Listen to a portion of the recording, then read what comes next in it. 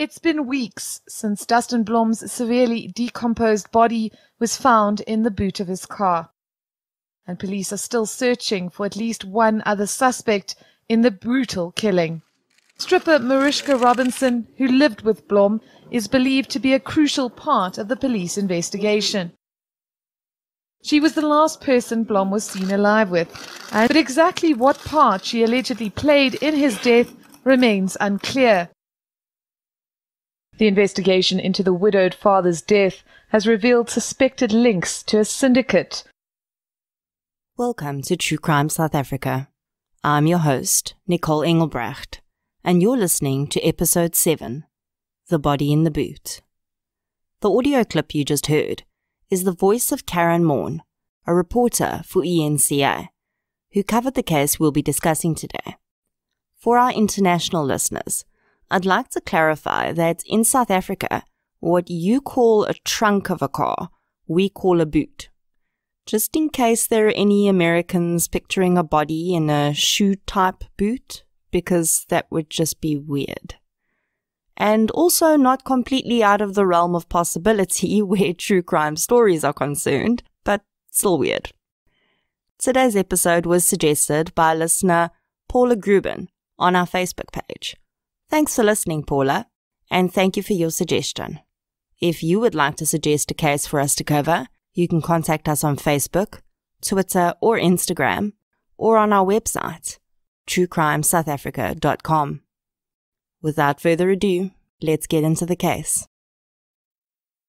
On the 22nd of September 2013, security guards patrolling the parking garage at Monte Casino, a casino and shopping complex in Fourways, South Africa, were bothered by a foul smell.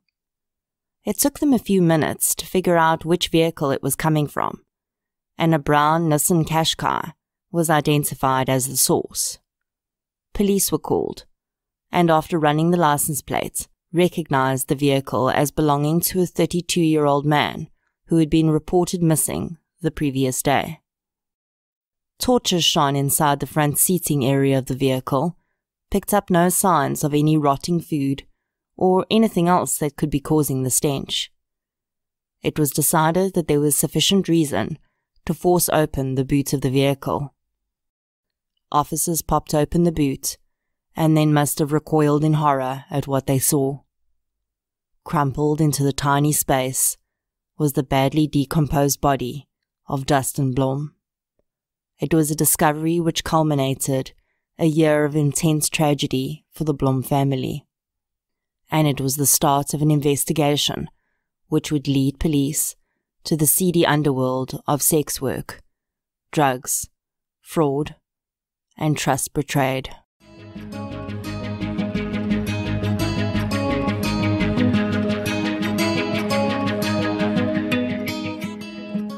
Dustin Blom had a difficult childhood. He and his sister Julie lost their mother to cancer and their father to brain damage following a serious car accident when they were very young. It is undeniable that these losses caused the siblings to become very close when they found themselves as orphans at a very young age. The feeling that I get, though, is that although their parents were no longer with them, they did have extended family members that rallied around them, and both seemed to build strong friendships into their 20s and early 30s.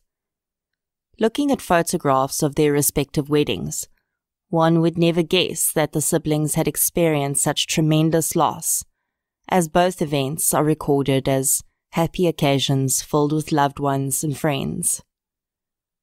Dustin was in a relationship in his early 20s with Claudine Whitehead, which produced his first son. The couple parted ways eventually, but remained close, and Dustin was a very big part of his son's life. I was not able to ascertain when Dustin met the woman who would become his wife, but in 2010, he married Talita van der Walt, a beautiful, friendly-looking brunette.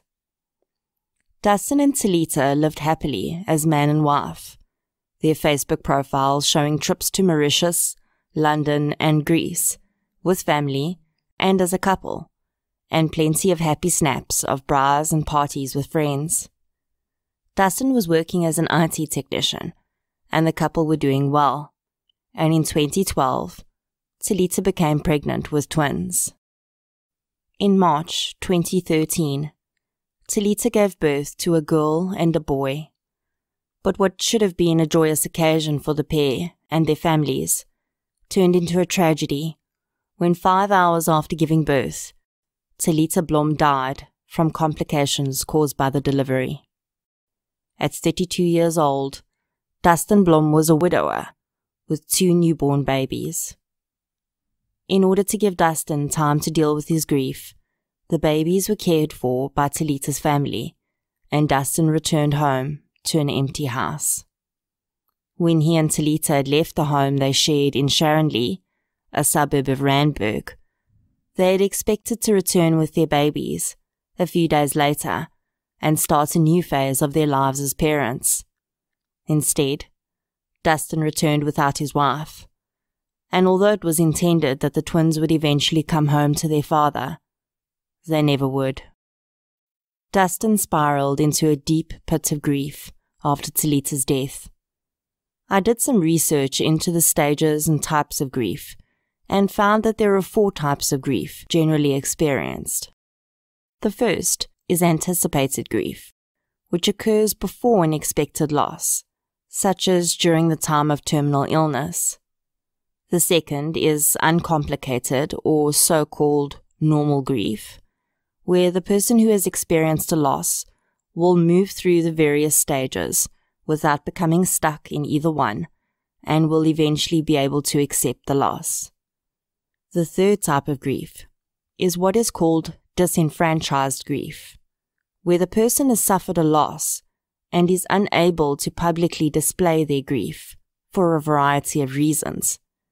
It could be a loss of a pet, where others may not understand an animal's deep meaning in the person's life, or in some situations, even a loss from suicide or drug overdose, where it may be seen as taboo for religious or cultural reasons to mourn such a death. The fourth type of grief is called complicated grief, which is essentially when a person in mourning is either unable to move through their grief or starts to exhibit self-destructive behaviors as a result. It is this latter form of grief that I believe enveloped Dustin after his wife's death. Despite having a support system around him, Dustin began to isolate himself. A life insurance policy for Talita paid out many millions of rands. Dustin began to drink heavily and found it difficult to keep up with his job, eventually stopping working completely. He spent a lot of time at a restaurant and pub called The Dross in Olivedale. Dustin was understandably lonely and also started to visit exotic dance lounges, especially the Lollipop Lounge in Randburg. The sex work trade in South Africa, as in many countries, is an underworld run by syndicates whose trade in human flesh is often just an add-on to their real money makers of drug trafficking and fraud. The extent of the dark network which runs beneath the high-class facade of commercial strip clubs was brought to the fore in South Africa in 2010, when Lolly Jackson, a significant kingpin in the strip club world, was murdered in a hit. The details of his and his murderer's connections extended far into organized crime, and in some places, allegedly, even state intelligence agencies. It was in this dark, seedy world that Dustin Blom found himself in 2013. I will say up front that I will always defend the right of women to do any job they choose, and I do believe that sex work should be decriminalized in South Africa. The key word there, though, is choice. Exotic dancing is often a gateway to prostitution, and this is very often not by choice. There are absolutely women who enjoy the act of stripping or topless dancing, and there's nothing wrong with that. But they are unfortunately in the minority, as the majority of women who find themselves in the sex trade are there because they have been forced into doing it, either by human traffickers or because they've become addicted to drugs. It is an age-old story where a young girl may start stripping as a means to some easy money, with every intention of getting out as soon as they've reached a particular monetary goal. The environment in which they work, though, is so filled with drugs and alcohol that it is not long before they're addicted, and every cent they earn goes to feeding a habit. It's a vicious circle, which has taken many lives and continues to ruin countless others. It did not take long for Dustin to become a regular at the Lollipop Lounge, and even more quickly, the girls working there figured out that he had recently become a widower, and a very rich one at that. Dustin was an attractive man, although his physical appearance quickly started to deteriorate with his intense grief and excessive drinking. He was drowning out his feelings of loss and loneliness with every substance he could get his hands on. Friends and family noticed his downward spiral, with his best friend Ryan Pickford saying that Dustin did not have a grip on his finances or his health. Ryan would later say about his friend's state of mind, quote, "For what I understood, Dustin would wake up and spend most of his afternoons at the Dros in Olivedale, or he would socialize with new friends. He was broken from what happened to his wife. He quickly started dabbling and spending time with escort women and in strip clubs." End quote. Dustin was known to be a generous and big-hearted man, and it was this combination of generosity and deep grief that brought Mariska Robinson into his life. Mariska is a tall, extremely attractive 24-year-old brunette, and at the time she met Dustin, she was a dancer at the Lollipop Lounge in Randburg, where she performed under the stage name Angelique. She'd been working there for 3 years and was deep into the scene, having developed a drug habit. The relationship between Dustin and Mariska has never been described as sexual. It seems that Mariska had opened up to Dustin about some personal problems she was experiencing, and she indicated that she wanted to change her life. Of course, I cannot say whether there was any honesty in this statement from Mariska's side, but her future actions make me believe that, in Dustin, she saw a soft target, someone who was lost and lonely, and of course, very rich. Dustin told Mariska that she could leave her job as a dancer, and he would provide her with a rent-free room in his house so that she could take time to get clean and get her life back on track. Mariska jumped at the chance, and by May 2013, this unlikely pair was sharing a home. Despite her apparent desire to leave her past behind, Mariska had brought a very large piece of that life into Dustin's home on regular occasions. Her 32-year-old boyfriend, Jean-Pierre Milan, known as JP, visited her often, and she continued using drugs with him. On the 25th of May, Dustin Blom was arrested for driving under the influence. I can only assume that he did not want his family and friends finding out. So instead he called Mariska, gave her his banking details, PIN and bank card, and asked her to withdraw money from his account so that he could pay his bail. It was this decision, more than anything else in my opinion, that led to Dustin's eventual downfall. He trusted Mariska, and instead of behaving in a manner that supported that trust, she passed the banking information on to her boyfriend, JP Milan.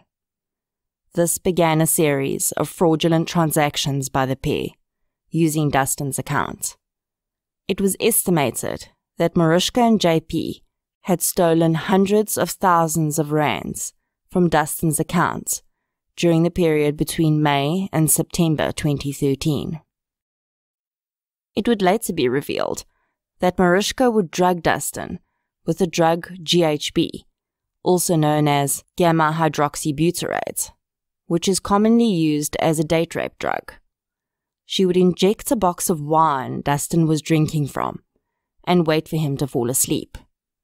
JP would then take Dustin's bank card and draw money from his account, while Mariska waited at the house for the notification of withdrawal to come through on Dustin's cell phone.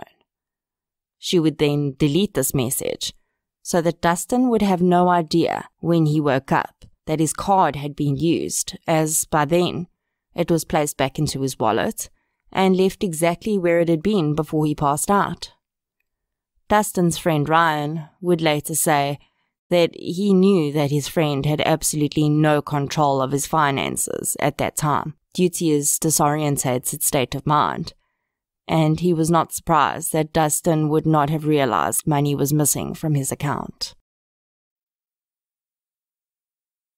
During this time, Dustin dated a few girls he had met at the Lollipop Lounge, but these were never serious relationships.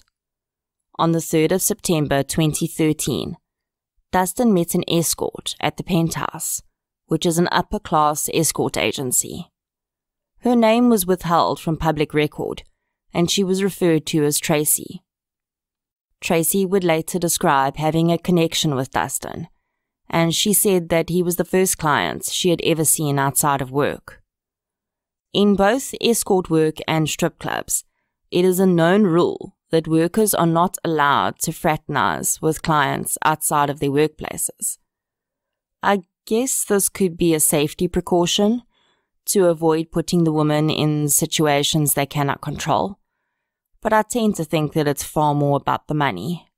After all, if these women form intimate relationships with their clients outside their workplaces, they're essentially giving away their boss's product for free.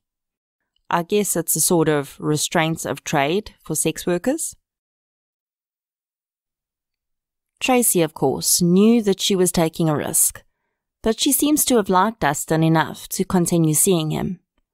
She would later say that on the day of their first meeting, Dustin had invited her back to his house, but when she had found out that Mariska Robinson was living with him, she had declined to go there. The woman had apparently worked with Mariska at the Lollipop Lounge at some stage and deeply disliked her. Dustin and Tracy had started a relationship and gone on several dates, with her eventually agreeing to start visiting him at his house. This would be another point in the story that would steer it to its eventual, horrifying conclusion. The regular presence of Tracy at Dustin's home put a spanner in the works of Mariska and JP's scams. It was becoming more difficult to get Dustin alone in order to drug him. Details would also later emerge that make me think that Dustin was starting to realize that something untoward was going on. There's a series of text messages between Mariska and JP, which was made public. I'll go into detail later about all of them, but one particular message warrants mentioning now. Mariska messaged JP the following, quote, "He is going to get cops here. Come here so we can G him up." End quote. G is the street name for GHB. Why would Mariska say that he, and she can only be referring to Dustin there, is going to call the cops? Had he figured out what she and JP had been doing? Or perhaps Dustin felt that Mariska was not living up to her side of the deal in terms of straightening out her life, and he wanted her to leave and she refused. Either way, there was definitely a pressure forming in the relationship between the two. It was also around this time that Dustin seemed to be coming to the realization that his own life had gone completely off track due to his grief. A friend of his, who was a yoga instructor in Bali, had convinced him to book a trip there to detox and give himself a break. Dustin had agreed, and he'd already secured a visa to travel, booked his flights and accommodation. He was turning a corner in his grief journey, perhaps realizing that his children needed him, and that the path he was on would only lead to destruction. This, of course, would not suit the two people who had been benefiting from his downward spiral. A detox Dustin could not be drugged and robbed, and if he managed to clear his mind enough to bring his babies home, there was no way he was going to have the likes of Marushka and JP living in the same house as them. The couple's cash cow was about to leave town, and that just wouldn't do.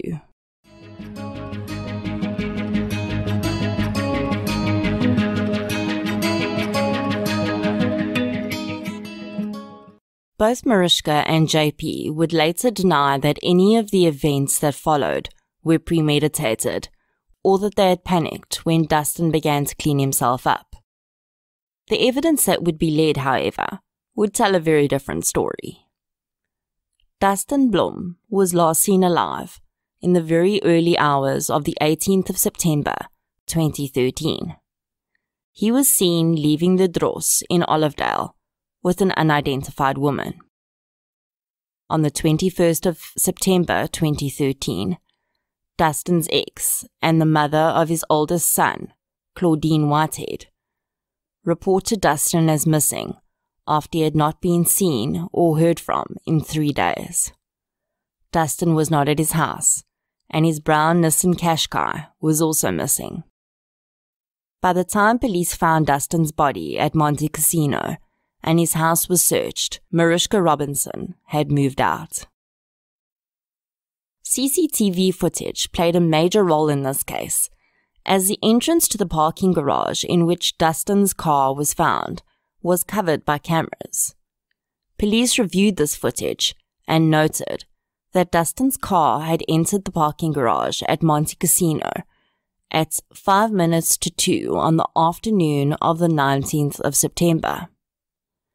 It had entered the 4th level of parking, where it had been found 4 days later. There were no cameras on the parking level to indicate what had occurred after the vehicle entered the parking garage. I'm going to make a few assumptions here about how police arrived at the doorstep of Marushka Robinson, but given the evidence available to us, I don't think it is too far off the reality. It was no secret that Marushka had been living with Dustin, and she had also made a very sudden departure from his home, coinciding with him going missing. Considering her lifestyle, the fact that she had access to Dustin's bank accounts, and that there were withdrawals made on his accounts after Dustin's death, it could not have taken much for police to draw the line between A and B. In fact, police moved so quickly on this case that Marushka Robinson was arrested on the 23rd of September, the day after Dustin's body was found. She appeared in Randburg Magistrates Court on the 25th of September 2013 on charges of murder and robbery. On the 26th of September, JP Milan was located at a Randburg hotel where he had been hiding out. He was found in possession of several fake identity documents. He appeared in court the next day, facing the same charges as his girlfriend. Initially, the pair were a united front. They would hold hands in court and sit closely. By the time the trial was due to start, however, the pair appeared to have ended their relationship and did not even make eye contact with one another. This makes sense and is a regular occurrence in cases like these, where the perpetrators are close. Even family members will turn against each other when they face a murder charge. There was a Facebook page that was started during the trial called The Marushka Robinson Story. The page posted links to each article related to the case as it unfolded. The administrator of this page made an interesting observation about Marushka and JP's split. The admin wondered whether it hadn't been an orchestrated attempt by the pair to create reasonable doubt. When the trial started, their versions were polar opposites, and so much so that it would become difficult to ascertain which was the more probable.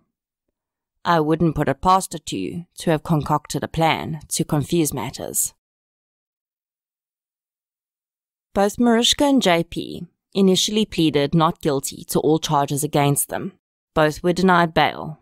The trial date was postponed on many occasions. Although JP had started out using a private defense attorney paid for by his family, the money for this quickly ran out, and both he and Mariska were appointed legal aid attorneys.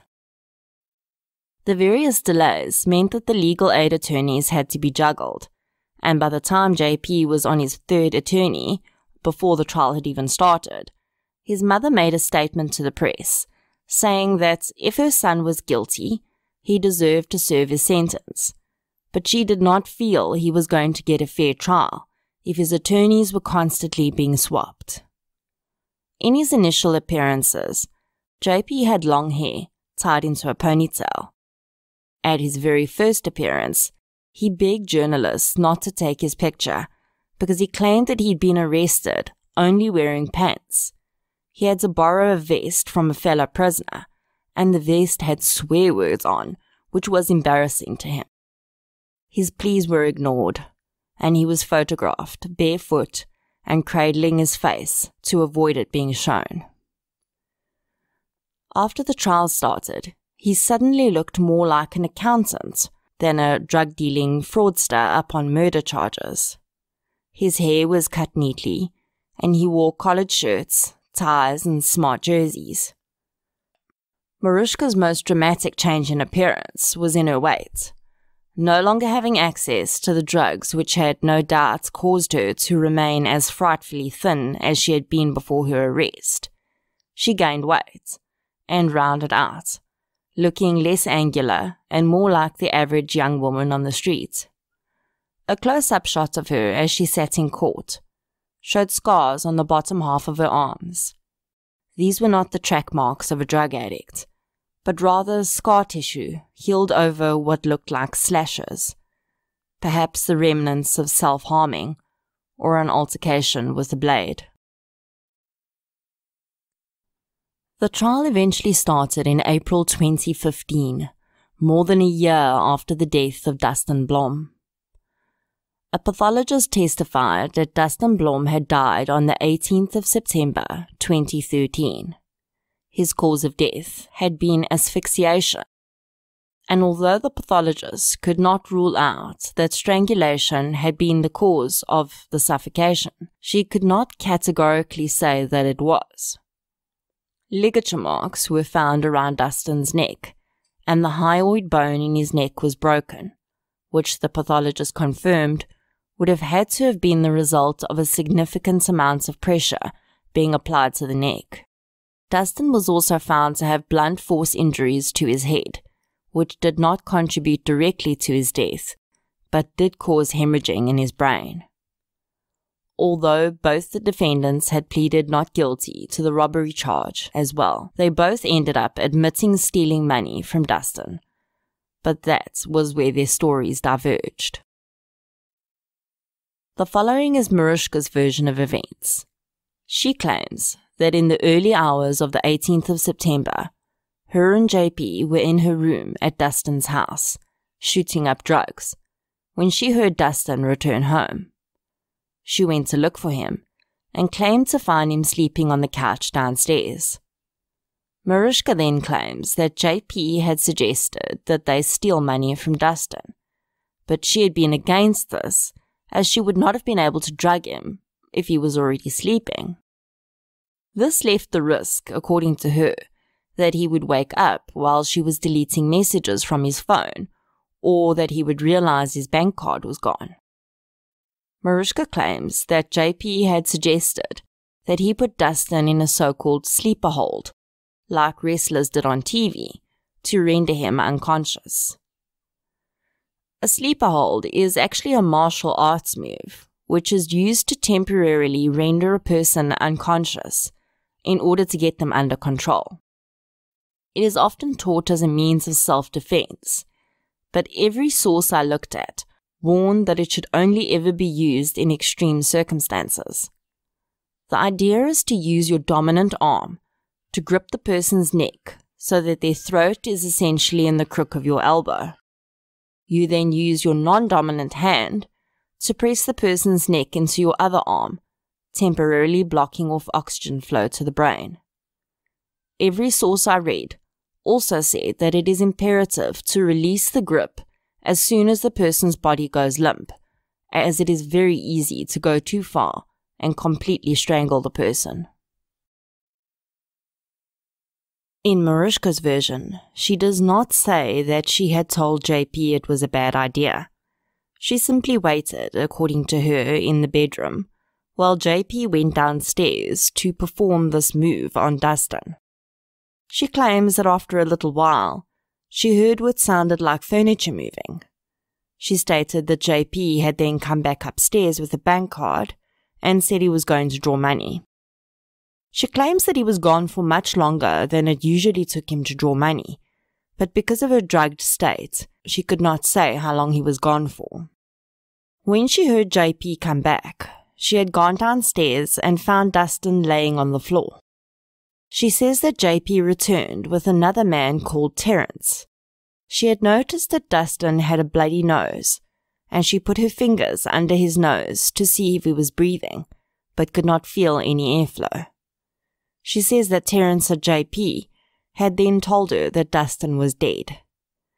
Mariuszka claims to have been shocked and afraid when she heard this, and had insisted they call the police, to which JP had said that if she called the police, he was leaving, and she would be left with a dead body to explain. Terence had left the property, and JP had also left separately a short while later, only returning in the afternoon. When he returned, he had suggested that they put Dustin's body into his vehicle and they could dispose of it later. Mariuszka agreed to this. She said that they had put Dustin's body into the vehicle, after which she had cleaned up the bloody trail with towels. She had then put some of the bloody towels into a black rubbish bag and dumped them in a field across the road from Dustin's house. Some of the towels didn't have much blood on them, so she'd washed them in the washing machine and hung them up to dry. Mariuszka claims that she and JP had left the premises in Dustin's cash car on the evening of the 18th of September and gone to Monte Casino, where they drew money out of Dustin's account and gambled until the early hours of the morning. They had then gone to Dion Wired to buy a few electronic items. It blows my mind that these people were driving around in a car with a dead body in the boot and then gambled and shopped for heaven knows how long with this car in the parking lot.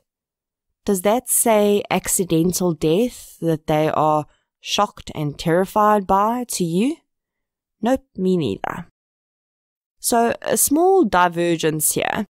I've just realized that I use the phrase, "it blows my mind," a lot. I was asked when we're going to be doing some True Crime South Africa merch, and I think our first t-shirts and coffee mugs are going to have to say, "it blows my mind" on them. Anyway, back to the soulless murderers on an electronics shopping spree. Mariuszka claims that JP then dropped her off at Randburg Inn and told her to book in there. She says that he joined her later in the day and told her that he had left Dustin's vehicle at Monte Casino. I initially really struggled to follow Mariuszka's version, as it almost sounded as though she was saying that JP had dropped Dustin's body off on the 18th, which we know from CCTV is not true. I then realized that she was actually referring to the 19th, and the reason I was confused was because she never spoke about sleeping. Drug addicts, of course, can go days without sleeping, and this is exactly what they did. From at least the morning of the 18th to the evening of the 19th, when Mariuszka claims to have been dropped off at Randburg Inn, neither of them had slept a wink. JP pointed the finger solely at Mariuszka in his version of events. He claimed that in the early hours of the 18th of September, she had asked for a sleeping pill to give Dustin so that they could steal from him again. He said that once Mariuszka had told him that Dustin was asleep, he had gone to make the withdrawals, but had car problems and had asked a friend to collect him. He claimed that they had tried to draw money, but the PIN Mariuszka had given them was wrong, and they had to return to the house to get the correct PIN. He said that they'd entered through a side entrance and therefore never saw Dustin. He said they left the house for the rest of the day and only returned later on the evening of the 18th of September, when he was only in Mariuszka's room. She had told him that Dustin had asked them to draw money for groceries. They went to Olivedale Shopping Centre and withdrew large amounts of cash. Around midnight, they went to Monte Casino, where they drew more money and gambled on the high rollers tables. CCTV showed them happily chatting to cashiers, pinching each other's bums and giggling. According to JP's version, he was unaware of Dustin's death at this point. According to him, Mariuszka had concealed Dustin's death from him for 24 hours, and he had only discovered the man was dead when they came back to the house on the morning of the 19th and found Dustin lying in a pool of blood. Mariuszka had then told him that Dustin had died from an overdose because she had given him too much GHB.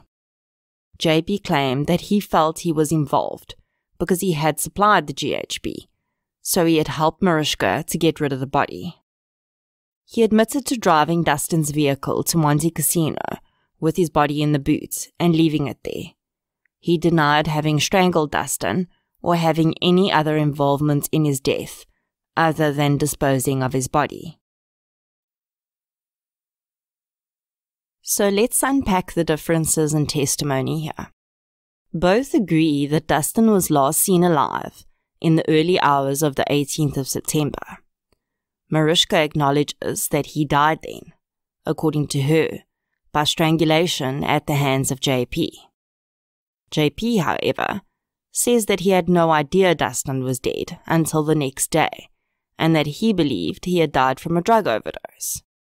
We know that Dustin died from strangulation, so Mariuszka's version rings more true here, and if JP's version is correct, that means that Mariuszka would have had to have strangled Dustin, which is highly unlikely, considering how much strength it would have taken to firstly control a 110-kilogram victim, but also to break his hyoid bone.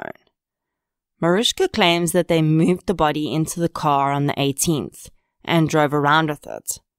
JP says they moved the body into the car on the 19th. Again, as wild as it sounds, Mariuszka's version is more likely. Dustin was not missing at this point, and he'd isolated himself from friends and family to such a point that it was unlikely that anyone would have realized he was missing right away. It would not make sense to leave the body in the house overnight, as that was a huge risk. If they had a body with them, although a risk if they got pulled over or the car had been stolen, they had better control over the situation. JP claims that when they were at Monte Casino gambling, he had no idea Dustin was dead. But as the prosecutor would point out, they had Dustin's bank card with them, and they didn't have his cell phone. In the past, they had made very quick transactions and deleted the notification messages from Dustin's phone. But now suddenly they felt comfortable enough to leave for hours and not worry about Dustin waking up. That, the prosecutor said, was because JP knew very well that Dustin was dead. Their happy demeanor shown on CCTV footage at Monte Casino was explained by JP by saying he didn't know Dustin was dead, so he had nothing to worry about. Mariuszka, on the other hand, said that it was because they used a lot of drugs, so they were not acting normally. JP admitted to having been alone when he left the vehicle at the parking garage on the afternoon of the 19th. The blood is also a discrepancy.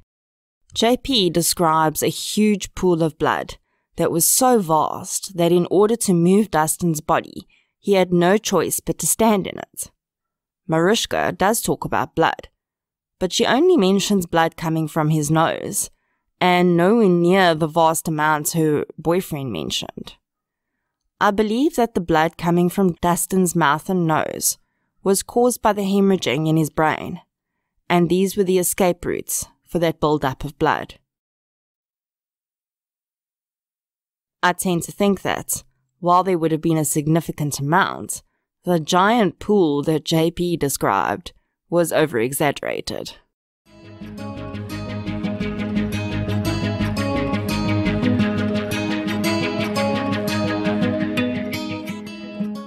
A printout of 1,800 pages of text messages that were recovered from Mariska and JP's phones indicated that the act was very possibly premeditated. In the days before the murder, they had discussed the possibility that Dustin was going to go to Bali. On the morning of the murder, at 17 minutes past 6, Mariska sent JP the message I referred to earlier. Quote, "He is going to get the cops. Get here so we can G him up." End quote. JP later replied, quote, "You think he is awake? Did you give him G?" End quote. In another message later that morning to JP, Mariska said, quote, "Baby, just make sure we get the money. Love you. Kiss, kiss." End quote. At 11 o'clock that morning, JP sent Mariska a message saying, quote, "Go check for more passwords." End quote. A taxi driver who had driven JP and Mariska around between the 18th and 20th of September also testified in court. He said that on the morning of the 18th of September, Mariska had called him and told him that JP needed his services for the day. He collected JP from a guest house in Randburg at around 10 o'clock in the morning. He said JP initially told him to take him to Mariska's house, but on the way they had to stop to fetch another guy from an engine garage nearby. He didn't hear the man's name. I will note here that when the taxi driver refers to Mariska's house, he actually means Dustin Blom's house. The taxi driver was then asked to stop at an ATM. JP gave an ATM card to his friend, who went to the ATM and then came back to the car and said something to JP, who then got out of the car himself and went to the ATM. He came back saying something about the PIN being wrong. The driver then took both men to Mariska's house. They went inside for a while and then came back out separately. This was around 11 o'clock. This account fits in with what Mariska said about a man called Terence coming back to the house with JP. What was interesting was that this would have been when, according to Mariska, they had told her that Dustin was dead. But when asked whether the men behaved any differently after they came out of the house, particularly Terence, who I assume had just seen Dustin's dead body for the first time, he said, no, they acted the same, very normal. The taxi driver then continued to explain quite a convoluted series of pickups and drop-offs, which involved at least one other man. His testimony ended with him saying that the last time he picked up Mariska and JP from Dustin's house, she had a black rubbish bag with her that had something in it, but he didn't know what. I would assume that these would be the bloody towels that Mariska had referred to, but she had said that she'd dumped them in the field across the road from Dustin's house. There were quite a few small details about Mariska and JP's testimonies that didn't line up with either the physical evidence or the witness testimony. I think there are two factors represented here. Firstly, the two defendants had initially seemed to deny everything, but the prosecutors got them to admit their involvement in quite a few of the elements, such as the theft, for example, and that left the stories that they had concocted to claim their innocence, with holes the size of Kilimanjaro in them. The second factor we need to consider is that these people were chronic drug addicts. Even if they had wanted to, their recall would probably have been poor at best. One of the other witnesses that testified for the prosecution was the escort who had allegedly been dating Dustin in the days before his death. The woman had known Marushka as an ex-colleague and not liked her. Initially, she had refused to visit Dustin at his home because of Marushka's presence, but had eventually relented and started attending the home on a few occasions. She testified in court that she had been at the house on the 17th of September, the day before Dustin was murdered. She'd been invited into Marushka's bedroom, and although she didn't like the woman, she felt it impolite to decline, so she went with. JP had entered the room shortly afterwards, and this was the first time she had met him. Marushka then claimed that Dustin had said he would buy her a car if she could save 10,000 rand. I assume that this was Dustin's way of trying to get Marushka to start working towards a goal. Clearly, he was still hoping that he could help her to sort her life out. The woman then told the court that Marushka had laughed, and with an arrogant smirk on her face, she had said that it was easy to get 10,000 rand. JP had nodded his agreement. JP had then asked Marushka to check their party pack. The woman saw Marushka reach for a black backpack and pull out a large quantity of GHB, LSD, and the drug cat. Cat is an amphetamine with effects similar to cocaine and tic. The woman had said that her reaction was that was a lot of drugs for just 2 people. JP and Marushka had responded by saying that it was for a celebration because, quote, soon they were going to have a reason to celebrate, end quote. Dustin had then returned home and taken the woman out for lunch, and then taken her home. This was the last time she had seen Dustin Blom alive. The woman also testified that when she had been advised that Dustin was missing, she had called Marushka to see if she knew anything and to tell her that they were going to be forming a search party to try and find Dustin. The woman alleges that Marushka had laughed and said that she definitely wouldn't be joining in the search. It would also emerge that Ryan Pickford, Dustin's best friend, had contacted Marushka, pressing her for answers in the days after Dustin's disappearance. Marushka had said to Ryan that she would like to meet with him. When she was asked in court about this, she said that Dustin had always told her that if anything ever happened to him, she should contact Ryan. Marushka claims that she wanted to tell Ryan what had happened to Dustin because she felt it was the right thing to do. She never ended up meeting with Ryan because she was arrested the next day. But if she had really wanted to do the right thing, in my opinion, she should have stopped JP from putting Dustin in a chokehold in the first place. By not doing that, she forced Ryan Pickford to have to identify his best friend's badly decomposed body after they had left him in his car for almost a week. Marushka, in my opinion, has no idea what the definition of the right thing is. The other men involved that the taxi driver had referred to were arrested while the trial was ongoing. There were 4 men who were charged with fraud and theft. It emerged that these men were associates of JP Milan's, and he had given them Dustin's credit cards to use. I could not find any further information about whether these men were convicted or whether the infamous Terence was among them. Terence, in my opinion, should at the very least have been charged with being an accessory to Dustin's murder. Shortly after these men were arrested, however, the house of the investigating officer was broken into, and the only thing that was rifled through was his work documents.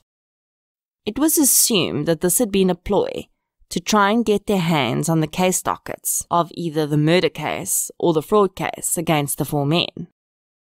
Thankfully, the officer did not have the dockets on him at the time, but the robbers had taken his state identity card.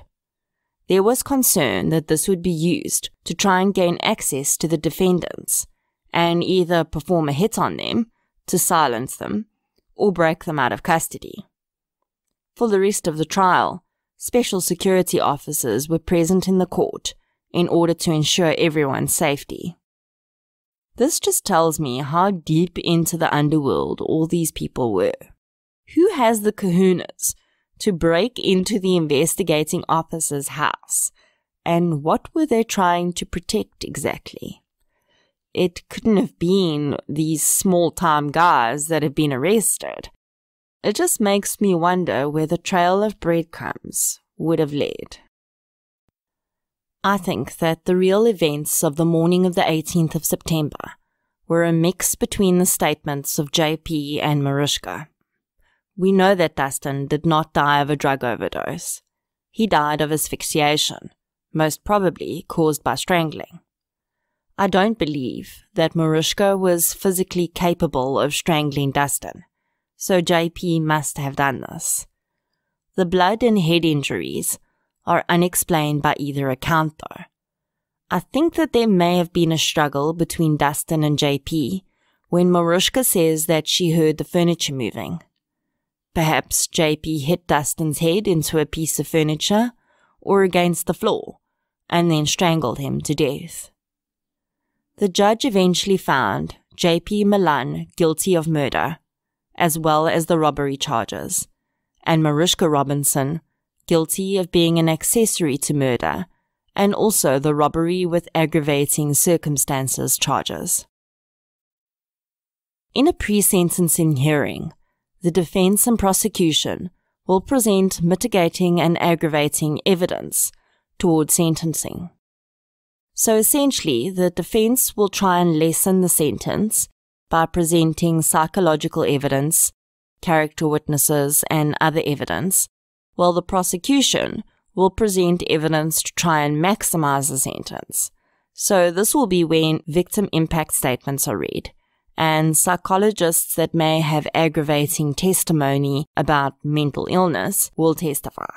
In the pre-sentencing hearing for JP and Marushka, a probation officer took the stand. She had consulted with JP after his arrest.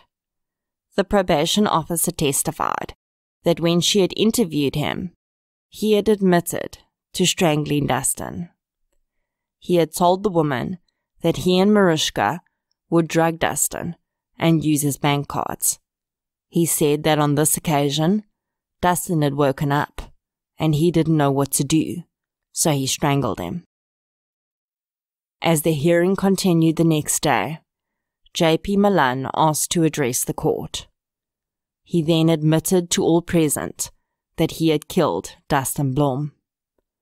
It was the 18th of August, 2015. Exactly 1 month shy of 2 years since Dustin had been murdered, and he had forced Dustin's family and friends to live through a devastating, protracted trial and delay their grieving process simply because it suited him. And then he admitted it, like he was some sort of hero for doing so.